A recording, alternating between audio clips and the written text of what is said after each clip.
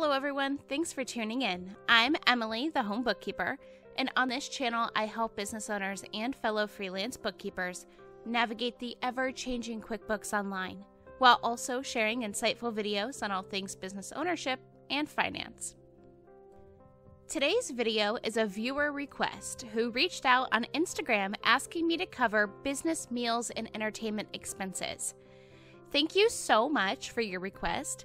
If you are a subscriber and you are searching my channel for a video you don't see, do not be afraid to reach out. I actually get asked a lot about business meals and entertainment expenses. Recently, the IRS changed their guidelines on this.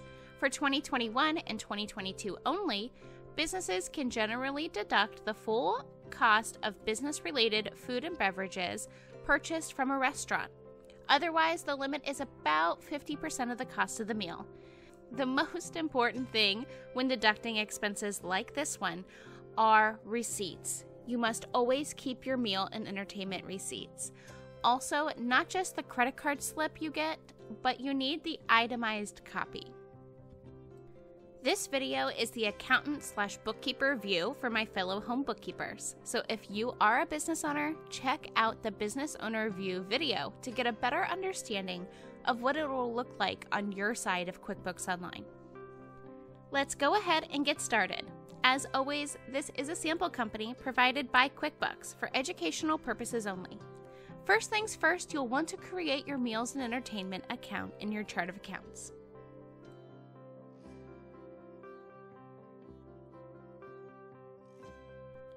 Select Expense, as this is an expense transaction. This looks different from some of my previous videos, if you can tell. The one bittersweet thing about QuickBooks Online is that they are able to update much more frequently and without notice compared to the desktop version. With desktop, you have to purchase the update software and manually perform the update yourself. This could be an annual practice with desktop, but with QuickBooks Online being a cloud-based program, they are able to stay more compliant with the updated IRS policies and best practices. Though QBO is here to help you stay compliant, it does mean that it is ever evolving, and it's like a little ecosystem. So this is what the new account screen looks like when creating an account. Go ahead and select the account type, tax form section, and name the account like you normally would. What I do like about this is that it gives you a little P&L preview, and once you're finished, click the green Save button. Now you are able to head over to your transactions and categorize your meal transaction with the new account you just created. I really hope this helps, and if you have any further questions, just leave them in the comments below.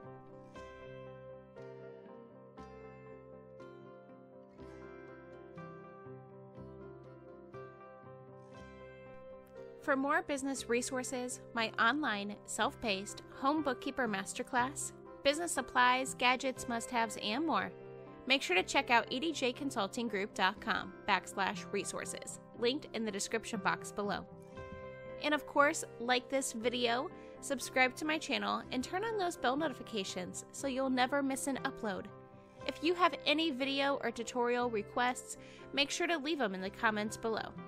And for even more behind-the-scenes content of life as a home bookkeeper, feel free to follow me on Instagram @EmmaDawn and connect with me on LinkedIn. And if you need more assistance, personal financial coaching, or bookkeeping and payroll management, feel free to email or visit edjconsultinggroup.com. My firm is fully inclusive and ready to help you along wherever you may be in your entrepreneurship or personal wealth building journey.